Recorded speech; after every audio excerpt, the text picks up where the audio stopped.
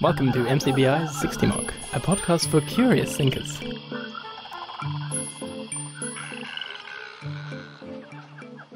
Well, welcome everybody. It's a big day for us here at MCBI. It's Marina Pullen from MCBI, and I get to change hats yet again in the firm and become an impromptu interviewer just for a couple of sessions. Over the years, 60 Mock has had a lot of requests to interview or extract some of the information from our amazing presenters and do short podcasts on for those who can't turn up in Adelaide or perhaps aren't interested in the 8 a.m. start, because it can be a bit hard. So I am very lucky to kick off our podcast network with Geoff Stephens from SAAB Systems, who just finished an amazing session at 60 Mock upstairs, talking about teams and the benefits of when teams and people collide. So welcome, Geoff. Thank you. Yes, I've been a late attender of some of these 60 mocks that 8 a.m. start. It can be a bit difficult at times, but yes, thank you. It was joy to actually get involved. So thank you for that. Yeah, no, you're very welcome. And the 60 Mock community responded really warmly with lots of things that you were highlighting to them. It was fantastic. Yeah, it was a good response. So I was very pleased, yeah. Good. Nervous at the start, but pleased. Made me feel very welcome, so that was great. Good, good. What do they say? You should do something that you're afraid of. Is it every day or every week? I don't know. There's a saying, isn't there? When you feel most uncomfortable, that's when you're learning the most. So. Oh, in that case, I'll just ramp up these questions, shall I? All right, we're going to do a quick 4 questions and just get a little bit about you, Sure. a bit of background, and see if we can pull out some of the themes from that great session that you just ran. So, Geoff, just a little bit about your professional background. How did you end up here, down the basement in Adelaide? Yeah, good one.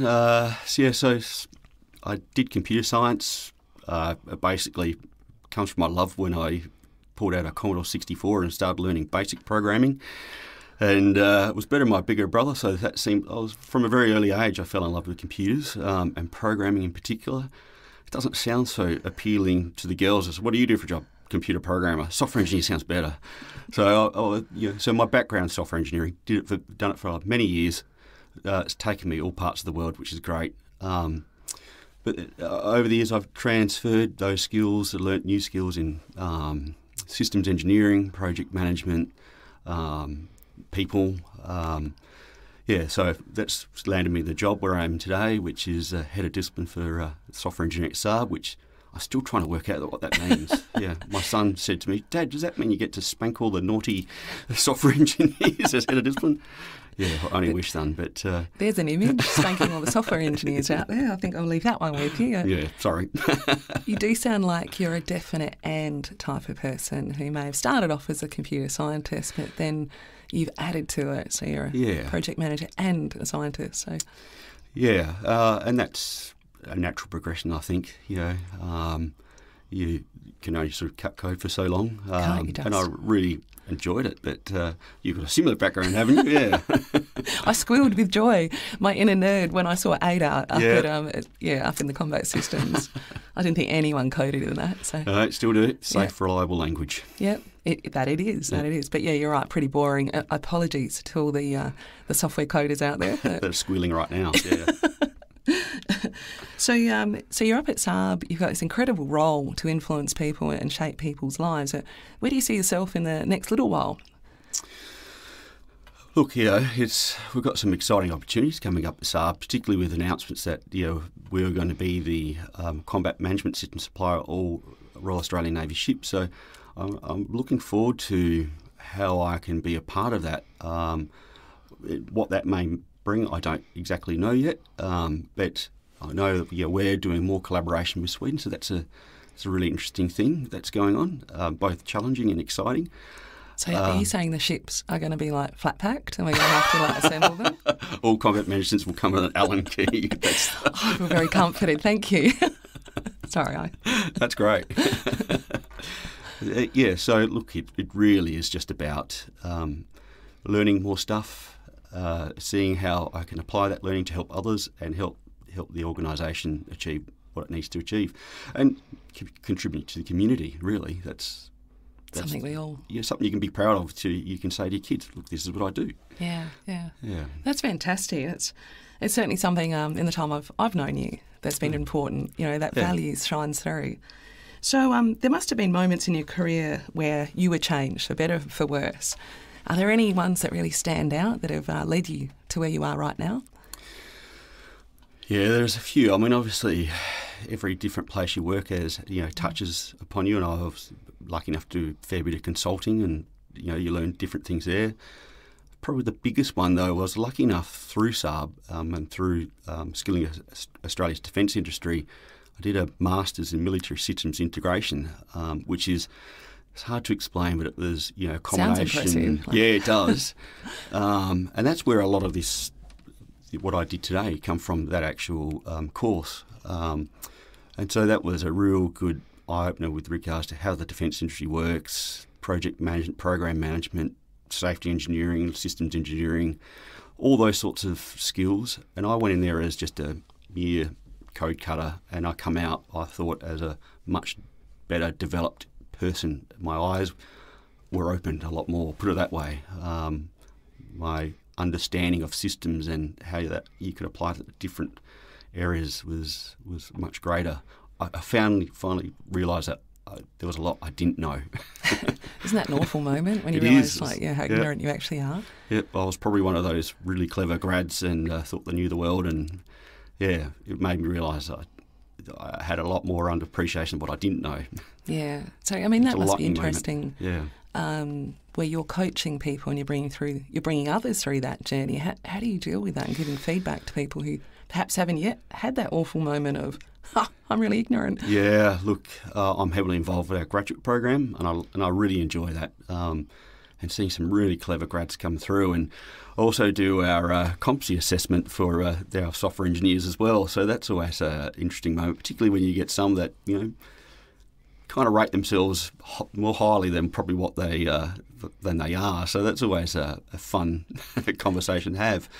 But I can kind of relate to where they're from, and so it's about managing their expectations somewhat as well. And you say, hang on, look, you're really clever and you've got lots of potential, but there's lots of your career's a marathon. You're going to have your ups and downs, and you can't buy experience.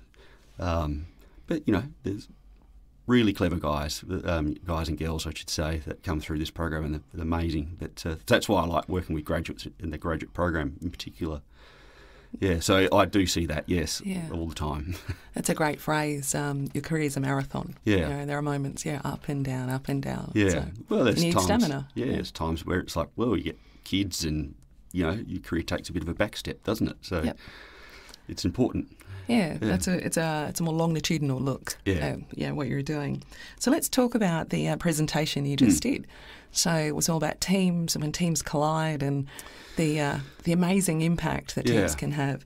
Yep. Perhaps you could just briefly talk about some of the themes that came out of today's session. Yeah, so look, it came from a lot of research that I did while I was actually doing my military systems integration course, and there's a lecturer there. We had Errol Lawson. He was a fantastic bloke, old bloke. So I did some study into teams. In particular, I looked at, what makes for effective teams.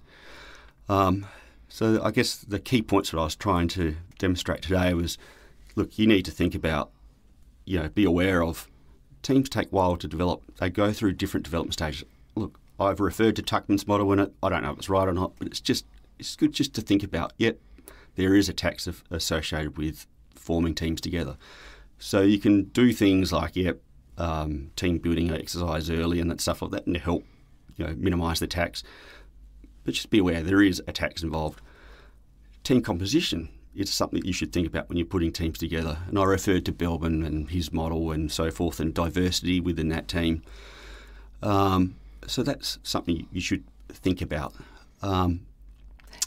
Just if I need to interrupt, one of the insights you put up there I found really interesting was the output when you have a heterogeneous team or one that's really diverse versus one that's homogenous. So perhaps you could reflect back on that. Really so there's some studies there that I referred to with regards to heterogeneous teams, so those teams that have got members where they have different backgrounds, age, gender, so forth. Generally, for highly complex environments, which is what we're in SAAB, they will give you more innovative, novel solutions to complex problems than a homogeneous team. Now, for simple tasks I referred to, maybe the homogeneous team's better because it's a simple task, and because there is also a cost with the heterogeneous team that they observed that there's more likely to be conflict happening within those teams. And Belbin also referred to that as well. So you're talking about these smart people in the corner who seem to be arguing all the time on complex problems. Those guys, it's all healthy and normal. And there's conflict that's good conflict. Yeah. And that's particularly I try to stress to our engineers, conflict around the engineering matter is good. Conflict around if you personalise that conflict, not so good. So it's this. You need heterogeneous teams to help solve really complex problems, but there could be a greater cost with associated getting that team up. So from there, essentially, is that yes, you need these really smart, clever people to be able to, as I mentioned, missiles hitting other missiles, complex problem, and that comes at a cost. So it seems obvious that, well, if you paid all this tax to get this team together, once the project ends, why don't you just keep that team together and place them in the next project? Because, that tax you don't have to repay. And I was hoping to achieve from my talk was that I referred back into, I had a bit of a segue into tacit knowledge, embodied capital, small networks and clusters and so forth. And that's a lot around knowledge management, which is a big field. So tacit knowledge being the knowledge you don't know, and it's really hard to pass on tacit knowledge. You can't just write it down. How do I teach riding a bike by writing it down? You need human interaction. And I spoke about, bringing people from one team and bringing them into another team.